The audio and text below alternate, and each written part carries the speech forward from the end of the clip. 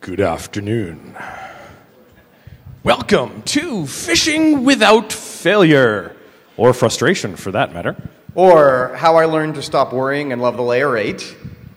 Otherwise known as 11 Stories of Fail. Brought to you by J. Beale. Larry Pesce. Yay. Woo! Welcome to day whatever of DEF CON. Some of you, this may actually be a continuation of yesterday because you haven't slept yet. Okay. Or some of you, you got lots of sleep, right? Who got lots of sleep? Lies. Lies. If you see anybody wandering around and kind of looking, if you could either choose one of two takes. Either ignore them fully, like just, I would stare right over their shoulder, menacing growl, let them know that there's no way they're getting a seat. Or, well, let's go for the second option. Please scoot in, make room, pull your legs back, make friends. Hopefully you all showered today? Nope. Okay. All right. Yep, I did. Thank you. All right. So let's talk about some phishing without failure and frustration. So as us, for Jay and I and the InGuardians crew, this stuff for phishing should be really easy. From the technical side, you create a really witty or crafty email that sends the readers to a website with some URL. You set the website up. I mean, this is easy. You Apache on Linux. It takes you about 10 minutes to do. It's one form. You build a one form page really crappy with H1 tags and blink and marquee, and we collect credentials. We get client approval of steps 1 and 2, and we send that email to as many email addresses that we can possibly find. And you watch the passwords fly in. Yeah. And you get 10 to 40% of the employees in most cases. And sometimes you get lucky and it really is this easy. Yeah. And now our job is done, right? So thanks for coming. That's how you do phishing without frustration. No. Welcome to phishing. This is all there is to it. No. It doesn't work that way. It'd be nice if it did. Sometimes you get really lucky. However, sometimes you get really, really lucky. Larry Pesce here once had a phishing campaign with a success rate of more than 100%. He sent an email out to some number of employees of the company, like let's call it half the employees, and he had the routine scary email that has all the things it needs to have. It has to have a call to action. That call to action has to say bad things will happen otherwise, or engage you to be helpful, and has to give you a nice deadline, right? So he crafted that email great. And it scared people hardcore. So they forwarded that email. The people who got it and their colleagues hadn't gotten it, they forwarded it over to them too. They're like, dude, you have to do this or else your access is going to get cut off. And then... But I didn't get that email. Can you forward it to me? I'll send you a copy. And the people who were sending copies out actually sent copies out to their out to their other accounts. So a lot of us, we've got our normal user account, we've got our admin account, and then we've got our domain admin account. And so you got it on one of the three, and you send it to the other two, and just to make sure that Larry gets domain admin passwords. Bingo. It worked out really well. I hope everybody. I hope I'm not too old, and everyone does recognize InXS. Our rates in excess of 100%. You're too old. You're too old. So am I. Yeah. All right. So why are we doing this phishing to begin with? So the intent for doing the phishing to begin with, you probably don't need to tell a lot of you, but to make sure we're covering all of our bases. We're here to try to do this phish to, quote, make the organization's staff hard-ass mofos, right? We're trying to build the firewall of the human, right? We're trying to train the users to be better at this so that they don't click on stuff. Okay. And this stuff works after you get through your second or third time finding out that you got caught by a phish, you tend to be a heck of a lot better. You're a little gun shy. Right? Yeah. You start looking at every one of those emails rather critically and going, is this real or not? And sometimes the phishes are so good you question. I have actually seen some folks send me some sample phishing emails and almost clicked on them because they were that good. Like, why did I just get an email from FedEx? I know I'm waiting for a FedEx package. No, don't click that. Don't click that. So it's about hardening the humans and not necessarily testing the technology to prevent it from getting in the organization in the first place. Now the problem is that most people's, so we're taking the perspective that you are either a consultant like us or you're in your own organization, you're trying to get a phishing program going to harden your users. Yep. Which ultimately, if you're running a phishing campaign in your own organization, so when we say clients, we mean potential clients that we work with from a consulting perspective, or you are in fact having your users in your organization be your clients. You are working within your department and your management, and you are a client of that management staff. Yeah. When I was internal, I like to think of myself as, I like to still think of myself as a consultant. I like to think of myself as having clients, because that got me to understand who I was trying to serve. Okay, so most people's attempts don't go this well. Years ago, when InGuardians started doing more regular phishing work, when we were doing it often, we'd watch our consultants get so frustrated with the situation when they were phishing, and we got better. And so the rest of this talk is talking about all the frustrating situations that we and others ran into, and trying to teach you how to avoid them yourselves, so you can just have fun with this. Because phishing, when it goes well, is really, really fun. Get the passwords, harden the users, make everybody happy. This is awesome. But for most people, their first attempt or two or three ends up being frustrating in a way that leaves them blaming their client, blaming themselves, frustrated, and even though they get technical success, they end up just saying, God, I hope I don't have to do that again. All right, so we're taking the approach of more of a pen test type of scenario here. This isn't about the red team, although red team is the, quote, new sexy. We do that too, but we're talking a little bit more about doing a generalized based attack as opposed to a very specific targeted red team type of attack. Okay. We're going to share 11 stories of our failures and the solutions that we found that seem to work really well to avoid those. And we're going to generalize. We're going to generalize this, and honestly, this stuff should be useful way outside of phishing. It should be useful in the rest of your professional life. It should be useful in your families. So we're basically going to say that any effort you're attempting professionally, it's going to involve a certain amount of, and hopefully, and usually more than you realize, communication, collaboration, and negotiation. And I'll say something like this again, but I want you to know. My rule is anything in life that involves more than one person, it's a negotiation, whether you realize it or not. Yep. Otherwise, you're just playing with yourself. You're the expert there. Somebody's got to do it. It's a dirty job, but somebody's got to do it. All right. So red team phishing, on the other hand, as opposed to sort of more traditional pen test type phishing, we're looking for that not to test everyone. We're looking for that for an access methodology, and it's going to be a very detailed, tailored, very focused attack with a very small pool of emails, typically 1 to 10, usually 1 to 2, sometimes even just 1.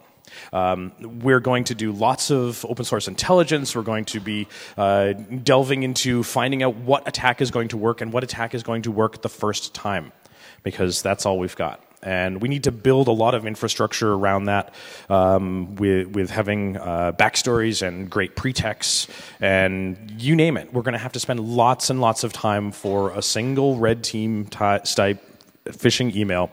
It may take months to construct, from both the email content to building fake LinkedIn profiles to setting up domains and you name it to build that specific pretext. And getting those domains to have some history behind them, so that they'll make it through the filters. Right, so that they have some provenance, as it will, so that those domains that we want to use for phishing have some trust based on use and organizational application and so forth. And some of the things that we found that work really well is using either Office 365 or Gmail, Google services, to use their trust for all of the spam filtering and so forth, to have that reputation built by others first. Their mail servers often get whitelisted, so you get the emails through easy. So, like we said, we're going to tell you 11 stories from real-life experience. Each one of them inform the way that we run our phishing engagements, and honestly, over time, they start to inform the way that we do work for clients and run our company. So, as I said, we're going to give you this advice as if you're either one of us, a consultant, or if you're inside a company and you're trying to do a phishing campaign yourself. Okay. So, no plan survives first contact with the enemy. Right? There's possibly no way we can have any of this phishing fail. I mean, this is not going to go wrong, like this cat attacking this particular balloon, right? Because you know what's going to happen here. The cat is going to jump off the door is going to swing closed, or it doesn't swing closed, and they catch the balloon and plummet to the floor. Or they grab the balloon, and the balloon pops, and then you know what happens when the cat has a balloon that pops? It's messy. It's messy. Really messy. Firsthand, yes, yes, yeah. It scares the crap out of them, literally and figuratively, sometimes. All right.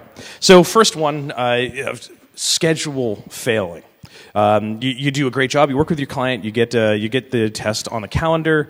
It's ready to go. You talk with the client. And you give them 3 individual pretexts to choose from. You send those over to the client. The contact that you're working with picks the context. You get all of that built by Wednesday in preparation to send the email out on Friday so that it's in their email boxes first thing on Monday morning so that all of the folks are looking at it. They get it Wednesday, send over all the stuff so that they can review it. Looks good. And then you find out that on Thursday, your contact pushes the email up the chain a little bit and says to the manager, hey, this is the phishing pretext that we're going to use, and we're going to get these emails somewhere between Friday and Monday. Just a quick FYI, I thought it'd be a good idea to show it to you. Kind of like a last minute, here you go. Just want to let you see it. And the manager says, what the heck is this? You can't do this. This is all wrong. All our users are going to fall for this. Or this is too believable. Or we're going to get in so much trouble. No, you have to start back over again. Or this has objectionable material in the you can't actually try to sell medicinal drugs to make things bigger or smaller or whatever. Or stand up longer, or yeah. We're trying to make some side money. Yeah. So now the manager comes back and says, no, there's no way. You start the pretext over. You can't use this one. Do this instead. And now your contact comes back to you and says, so Larry, Jay, I'm sorry, but we have to pick a different pretext. And we got to start from scratch. You're going to have to build completely new dynamic material. This is going to take a little while, and as a consulting firm, we're always worried about schedule, because if somebody starts us from scratch, all of a sudden that thing we were supposed to do next week, we're going to be doing something else. And we've got someone in the front row of this talk, actually, who has to manage changing us to something else. And yes, which she refers to it as changing the schedule as rearranging her Tetris board.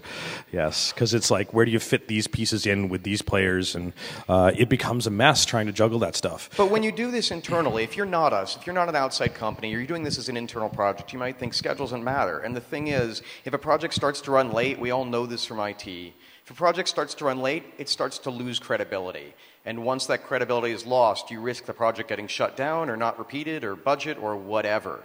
And so it's important to stay on time, and it's important to get it right the first time.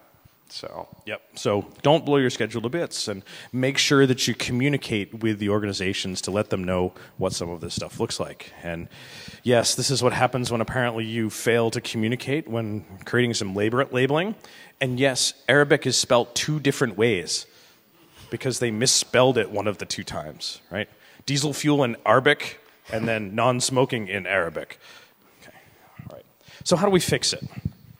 This is the opportunity for you to lead. Woo! Never thought you'd be a leader, did you? Okay, guess what? You're going to be a leader. Hey, we need to start having some conversation with the folks in the organization to lead them through this from the beginning. Hey, we need to have this approved before we even start building some of this stuff. Let them know what you're brainstorming. Let them have some input into some of the pretext development. At the end of the day, even if you're not a manager or you're inside a company, you're not a manager, you're a consultant or what have you, you may feel like you're not the boss, right? It's not, but at the end of the day, you're the one who has a responsibility to get this project done and to make it work and work well. And that means you do have to stand up and lead. Someone has to stand up and say, this is what we're going to do. And so what we do is basically, what we do when we get this right is we say, okay, this is what the process is going to be. Here's where the milestones are going to be. Here's what has to be done by when. And by the way, if this part doesn't work right, if we don't hit that milestone, this is one of the things that's happened in the past. So there are a few other things you find out before you even start creating your pretext. Who can veto it? And you get them involved.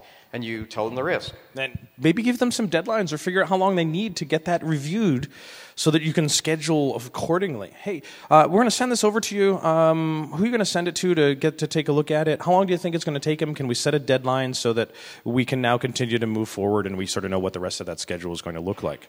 And give them some call to actions for limiting that time frame for that approval. Make sure they know how long it's going to take. Make sure you know what amount of time you've set is actually reasonable. So, yep. Okay.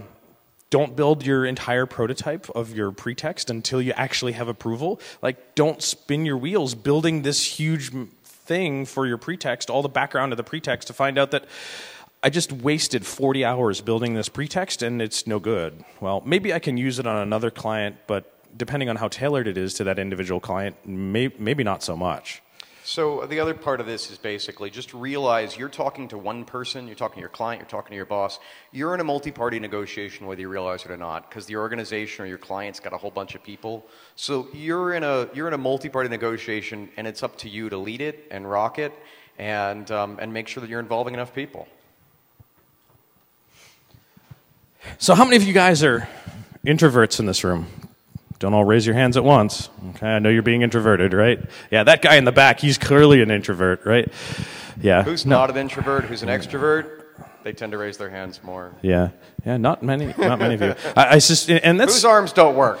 and that's pretty endemic in our industry, right? I think a lot of the folks that I run into that they deal with technology because they don't want to have to deal with people. Well, unfortunately, we have to deal with people, right? Yeah. So some introvert pro tips. It's about when you're going to communicate and ultimately the type of communication. So if you communicate more in the beginning about this whole process, the communication will be much better. You get an opportunity to excel and to lead and to have fun. Or if you don't communicate enough, you end up in these last three bullets, which sucks, and it takes longer too. So it's more effort. And you're talking about the frustrations, you're assigning blame, you're talking about why the project didn't work, you're lamenting the failure, and people are getting angry and finger pointing, and that never goes well. And it's not nice, and it makes you not want to do this, and it makes you frustrated. So communicate more in the beginning. Cool. I can't wait until my kids start sending me Father's Day cards via email because they're cheap, right? I already do that. See, I can't send Father's Day cards. Well, I can't send Mother's Day cards. My father passed away. So I can't send Mother's Day cards to my mom via email. You know why? She can't use a computer. Okay. I took it away from her. All right. So what's the point of this slide again? So what do you mean? Please don't transcribe that. Oh, now we can mess with the transcriptionists? No. No, stop it, Jay. All right. So did you check your spam folder? Yeah. What happens when your fish ends up in the spam folder? So this is something that happened that used to happen to us. We actually had one of these happen to us recently, but in our story, you spend a whole bunch of time developing that pretext, the landing page, you go through all the negotiation we've been talking about, none of your emails make it through the organization's spam filters. At this point, the spam filters have been trained on your email, so you don't get to use it in the future. So your spam filters trigger maybe because your domain's too new, or it has broken SPF, or maybe just the spam filters get lucky, and you're back to the drawing board, schedule suffers, your contact or your boss is annoyed. Yeah, check out this pretext. Let's go test it. No, it doesn't work. Testing would be good. So let's do some user testing on our user testing. So we've tested the test with some user testing, right? Okay, yo dog. Okay, this is the one technical slide we have this entire talk. So on the technical side, go and configure SPF and DKIM. Use an MTA that you've tested. It's had a domain for at least a week, and it's been assigned to do that. And it's a pro tip: do your IPv6 assignments for all of the services as well. We recently had a mail server that would do SPF records. One of our clients had a mail server that did SPF record lookups and preferred IPv6 over IPv4, and the IPv6 lookup would fail. And then, because our SPF record wasn't appropriate, they would drop the mail as spam because it was via IPv6 and not IPv4. And it took us forever to figure out why this stuff was not making it through. So with that said, we like the human fix for this one. Basically, you talk to your client, your contact, your boss, and you say, you're testing the humans, not the technology. The point of, we've talked about red teaming, and it had a different focus. But in this, you look and say, what's the overall mission? The overall mission was to get an email to everybody in the org, or to a large portion of the org, and see how they respond to an actual phishing email. So if the technical solutions get in the way, then you're not actually able to do the test. So at this point, we're going to go and ask to be whitelisted. Hey, could you just let our mail server send through? And right. Make sure that you budget time and to test the whitelist, because if you don't, then you still end up in this failure if your whitelist was set up and didn't work. Yep. So for example, this is testing the human, not the technology, because we know the technology fails. How many of you folks have a spam filtering or some type of solution in your organization? Yeah. How many of you still get spam? I rest my case, right? It's broken. It doesn't always work. So it's not about testing the technology. You know you have it. You know it doesn't always work, and it takes one email to get into someone's environment for one person to click on. And you know it's going to get there, because do you know why they keep doing spam? Because it works. Yeah. Damn it. So, all right, math is hard. Find the volume and surface of the area right of the cylinder. Sushi. Yeah. So, the numbers game fail. Okay, so some interesting things. You know, you're going to go do a phishing test, and you need to have some emails to send these to. You use all of the best tools in your arsenal to go collect email addresses from the internet. Maltego, you name it, Google, all of the tools that you use to populate this list of emails from publicly available sources. And you end up with 15 email addresses in a company that has 1,000 employees. This is not a good test. Okay, so you're really looking to test all of the humans and to see how all of the humans react to based on some of their internal training, or to gauge what type of training that they need to do. You need a whole lot of email addresses. 15 isn't going to cut it. The thing is, the black hats, they get to brute force the mail servers to find valid email addresses. They get to send you tons of spam to do that. They get to buy mailing lists, and if they're particularly questionable, this guy named Bob, they can go and say pull all the pager traffic if their client or their target, well, not their client, if their victim is say a hospital nearby with tons of pagers going. That'll get you some addresses. Yes, that'll get you some addresses. So, math, why are you so hard? Right? Why does this have to be so hard? How can we get around this whole 15 email address problem and be semi-ethical about it, and or do this affordably and not have to buy really expensive mailing lists or do bad things with POCSAG and flex pager traffic? So let's just tell the client or the boss that an attacker could get a really comprehensive list of email addresses. Yeah, because we know they can. We know they can. Because we know they can. When we tell them that, we're going to prove it. Yep, I can brute force every email address at your mail server. You're not going to like it. Okay, it's going to be a bad day for your email admin. So the thing that the objection that we might get from purists is like, no, wait a second, you want this to be an accurate test, and I'll say this is where the red teams, military red teams for a long time have been saying this is our white card. We're going to say let's just stipulate that we could get all the email addresses, you give them to us. And that way we're spending our time in smarter ways. So in our case, this is the first place where the negotiations really becomes really obvious. Okay, your client may just say, no, I don't wanna. And at that point, you have the opportunity to just walk away, say, okay, well, I'm gonna send him 15 emails. This phishing test is gonna suck, and it's okay, it'll be his fault, so I don't care. But most of us, when we do anything in life, we actually care about the outcomes. And when we say I don't care, we're usually in some kind of pain. So what we could do instead is try to get creative. We could talk to our client and say, how about this? We'll do the first step. We'll find all the addresses we can find. And if that's 15, great. If it's 1,000, great. At the end of that, we're going to give you those addresses. We'll put them in the report. Heck, if you want, we'll do those first. But ahead of time, give us the rest of the email addresses in the organization. That way, we get to do a comprehensive test where we know that we actually got to test a large enough number of users to be helpful. And you get to get that thing you wanted, which was that accuracy. You can kind of see both outcomes. And it won't ruin your day when we topple over your mail server by sending it too much mail, right? And your email admins will have a bad day for that, and maybe not engaging in illegal behavior for finding addresses via other means. Okay, so next story. Brace yourselves. The open floor plan office is coming. Winter is coming. Winter is coming. So your email, let's consider a pretext. I did this once. Your email says it's from... You considered a pretext once? I did. Okay, good. No, I wrote one, damn it. Okay, good. Have you been drinking again? Not yet. Okay. So the email says it's from Robert Smith. He's the Director of Information Technology. You send it out. The Director of Information Technology says anybody who's given their password is going to lose their job, blah, blah, blah, this kind of thing. That's my pretext. I didn't really know my client. The whole organization sat on one floor in a very large airplane hangar style building in an open floor plan. And so people just started walking over to Robert's desk here, at which point he alerts everybody. He tells a few of them, and then one of them stands up and says, "Hey, that email from Bob, don't open it." And your success rate goes to utter dog. Yeah, what success rate? Yeah. Yeah. So having an open floor plan has helped me bond with my coworkers who also despise having an open floor plan, right? Okay.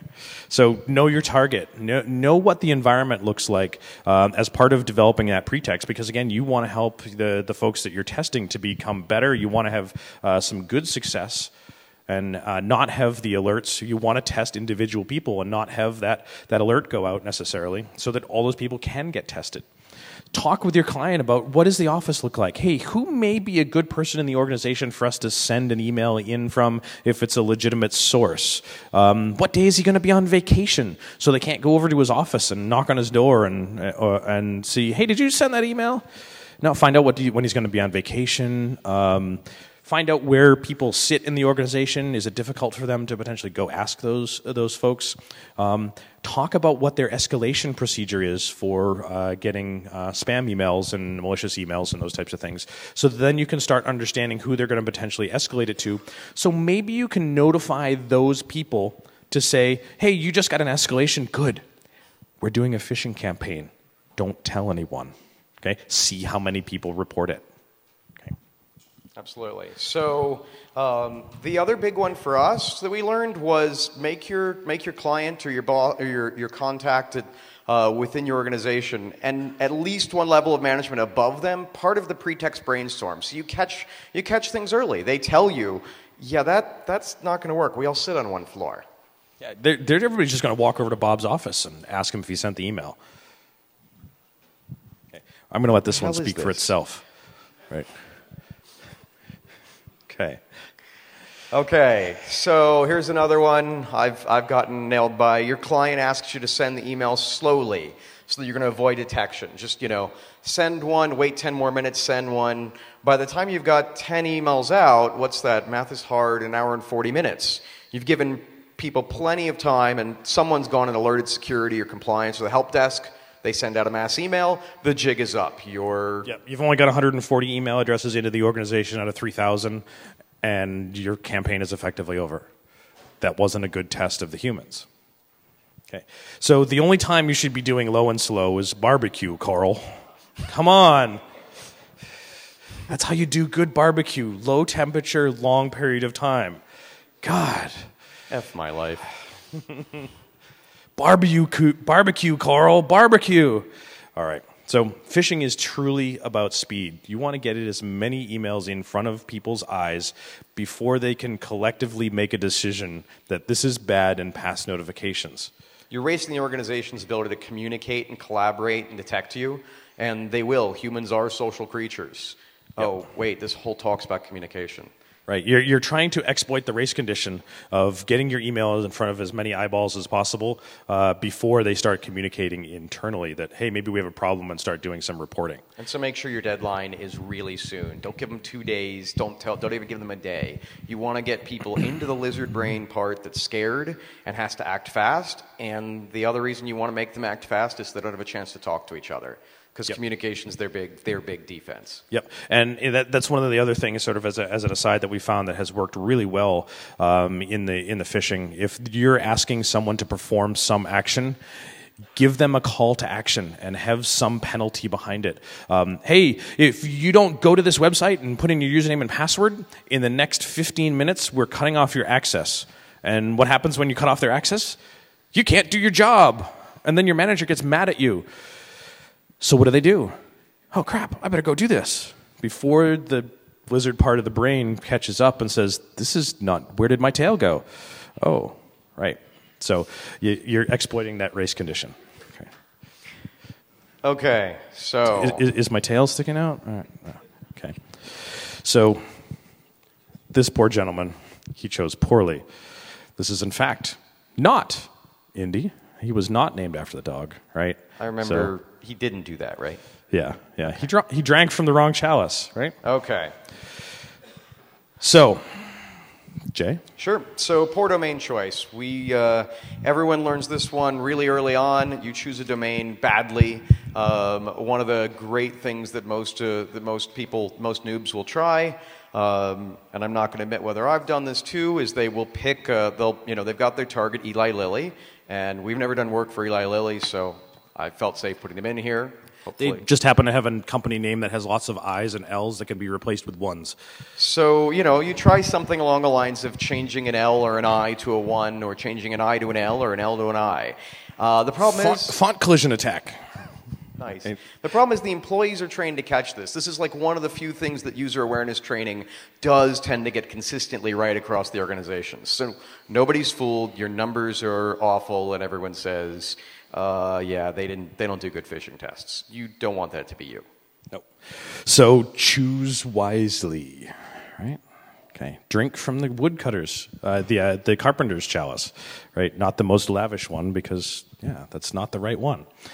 Okay, so pick a really good domain. Use the customer, or use your name in the domain, but add additional quote entropy to it. In this case, say Eli Lilly benefits, or pick a domain that you can use for multiple clients, and then use subdomains per to sort of make it look like maybe you've partnered with a third party, so that they now have multiple subdomains for each one of the clients and so forth. And honestly, figure out what will work. So you're going to come up with those ideas, and before you just stand up the domain and go on ahead, go and talk to your client, but also go and talk to your coworkers. One of my coworkers that's sitting in the front row, John Sawyer, is the one who got me to pick better domain names and told me what kinds of things worked. And one of the other coworkers who's also sitting up front is the guy who said, you know what, we should use domains, we should buy domains, keep them for the long term, and start using subdomains of those. And honestly, just talk to other people and collaborate. That's the biggest thing with... So phishing is one of those things where we all just think, okay, it's a one-person job. I'm going to sit down, I'm going to do it myself. And then whatever goes wrong, you're like, shit, we could have avoided that. But if you talk to more people, whether it's at your client, whether it's in your company, that collaboration ends up producing better results. Yep. Don't do it in a vacuum. Yeah. So what if your client, this is where we're going to break from a story or talk a little bit more about this story. What if your client is the one who asked you to take their Eli Lilly domain name or what have you and change the L to a 1? So the client, in fact, wants to choose poorly. The client wants to choose poorly. You know it's not going to work. You know why it's not going to work, or you think it's really unlikely to work all that well. And now you have to realize you're in a negotiation. You can just say, he made me do it. He made me pick a bad domain, so it didn't work out so well. It's all his fault. Who cares? I don't care. Yeah, screw that. As humans, that's not what we're about. We care about what we do. Yeah. So we want to make it better.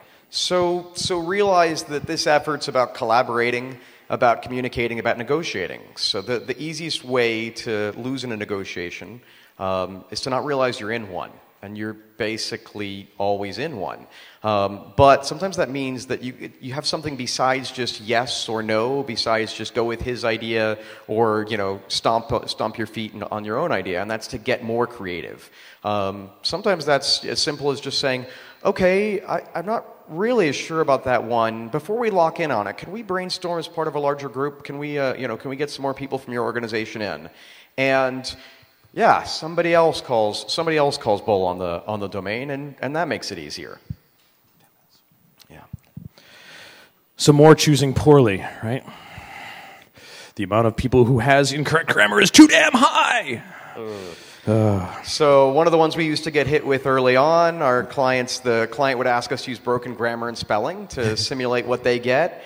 You get frustrated because you know that'll lower your success rate. Heck, maybe you go ahead and do it. And you send out the broken grammar. You end up frustrated. The client's given his company a false sense of security. So by winning the negotiation, when the client was pushing you to use the broken grammar, he just lost. And that's my number one rule of negotiating. If anyone loses, everyone loses. It's kind of like the if mama ain't happy, ain't nobody happy. It's actually if anybody ain't happy, ain't nobody going to be happy. Yep. So, grammar Nazis be like, wait, no, are like. Okay. All right. So, communicate with the organization and tell them how exactly that happens, that the broken grammar actually reduces the effectiveness of testing the humans. They're trained. They know that if you're sending email to look like it's coming from a company as part of a phishing campaign, to have it be somewhat legitimate, and there's incorrect grammar, do you think many people send out emails as their corporate organization as part of some marketing type of thing with incorrect grammar? Probably not. Not usually, because that probably goes through about 12 rounds of proofing. And absolutely. Now start going and digging into your spam and showing them to the people you're working with, like, look, I just got this email. It was spam.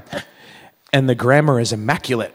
This is key. You know, like if you're in that situation, the client it seems like the client just won't listen to reason. Your goal, or your boss won't listen to reason, what have you. Your goal is to, kind of take a breath, stay present, and get creative. And if you can just stick with it and try again, you'll often get a much better result. And so it's like, okay, well, tell me more about what your concern is. Why are you digging your heels in? And they say, all the stuff we ever get has broken grammar. And you say, okay, let me show you some of the stuff that I get that isn't. And that ends up being convincing. And be willing to do both. Send some with broken and send some with good grammar, and send it to two disparate groups within the organization and see how the numbers turn out. And that's where creativity gets you that better result. Yep. So I love this one. Some cops are Jedi. They're just holding this fence back with the Jedi mind trick. Right? Okay. So, sometimes your fish is so good that some federal authority gives you a call and said, what in the hell are you doing? Yeah. So, yes. Why? Because in many of the cases, the organization that you're sending the email into doesn't involve enough people to tell them that, hey, we're doing a phishing campaign. And then they escalate appropriately, and they escalate way too far. And when we've had this kind of thing happen a couple times, and when it happens, it usually starts with the engagement where the client says, the only people who are going to know about this phishing exercise are me and my boss. We're both on the phone. No one else is going to know about it. Not the help desk, not HR, not legal. Not audit, not whoever. No one. And then what happens? They get one. It goes to some C-level manager, and the C-level manager freaks out and says, oh my gosh, this is super illegal. We need to report this. And so they contact someone, and they call the IT department, and the IT security guy reaches out to their InGuard contact, and next thing you know, the federal authorities are involved. Yeah, that's not a good day. Okay. Trust me, we're invincible, or invisible rather. Yeah. Nope, didn't see that. Okay. So like we said before, this is your project. Whether you're the outside consultant, whether you're a mid-level manager, whether you're the person lowest in the totem pole, nobody works for you. Realize you have to lead. You make this a mandatory part of the test. When you're explaining what the test is, you manage everyone's expectations. Here are the steps in the test. We're going to follow steps 1 through 8, and step 3 is you've got to involve HR and legal. And that usually means that somewhere right there you're going to sit down with your client and brainstorm who might get called in the escalation, and so who needs to know about this. In terms of effective ways to do that, tell this story. So tell our stories or tell other people's stories. The human mind is basically set to remember stories and to pass them along. It's what kept us alive. So use stories. And then finally know your organization.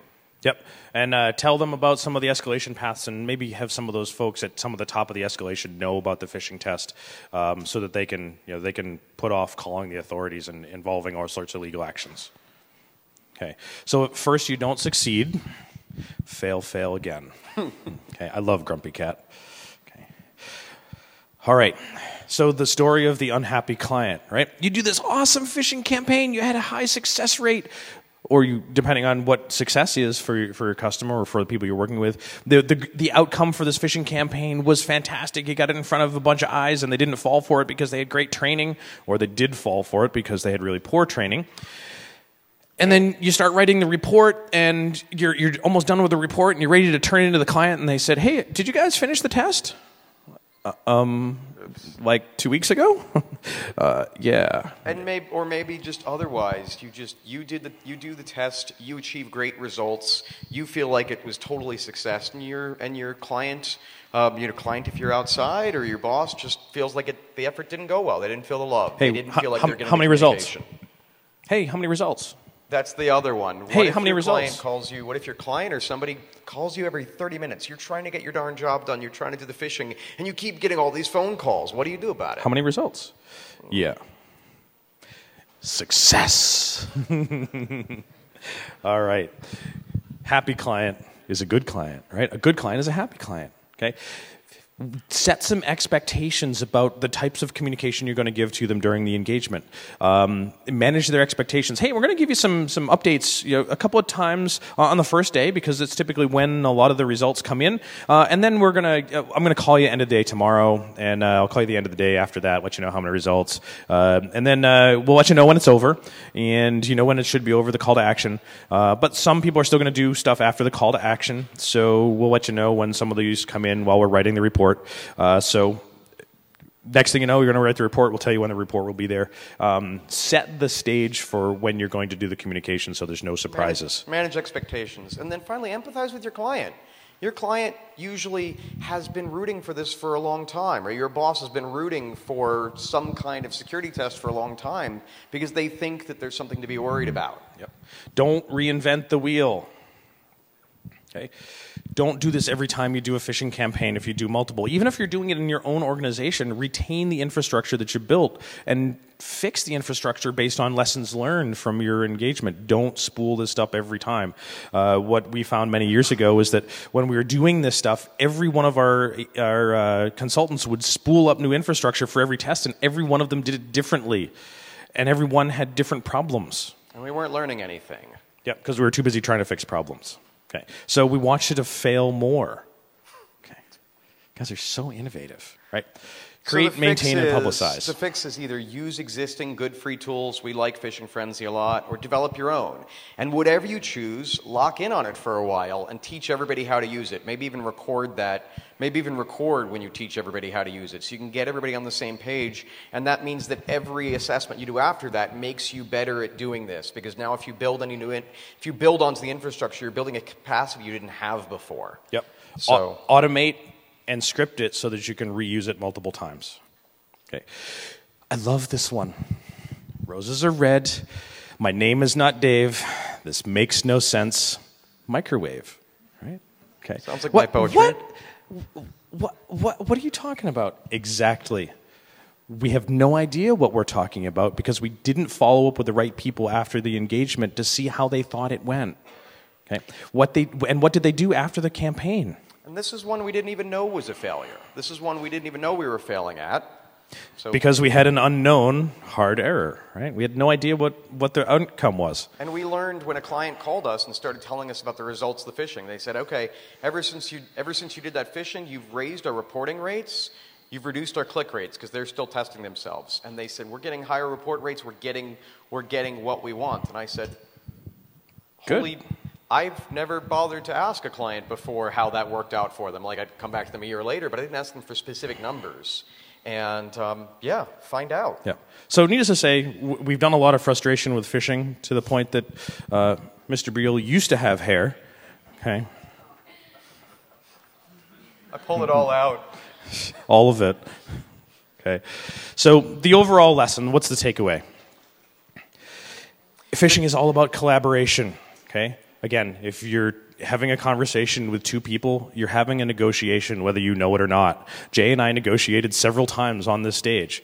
We did, and before here, and with goons. So most of the failures we've been describing are failures either to think ahead and communicate, collaborate, and lead. Even when that means lead with.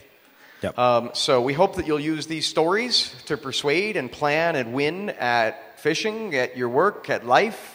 For whatever definition winning is. Remember the final story. Remember the final lesson. If anyone loses a negotiation, everyone loses. So don't lose. Yeah. Right. Cool. And don't let the other half lose. Thank you.